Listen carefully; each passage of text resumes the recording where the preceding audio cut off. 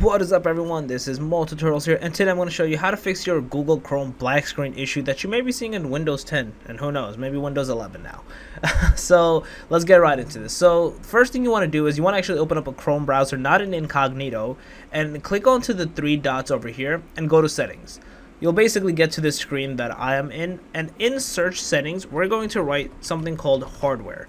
And there's a section here called use hardware acceleration when available. It's usually turned on, and a lot of people turn it on over here.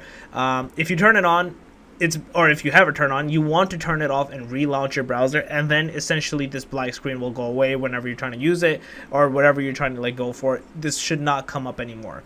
This is one of the possible reasons to why this is happening. If doing this does not resolve your issue, the next one is it is very possible that you downloaded or installed a plugin that is causing this issue to occur. So you may have to either go in order of what you recently downloaded it and then remove the plugins from here. If not, actually turn them all off and see which one basically, try it one by one and see which one basically makes the issue go away.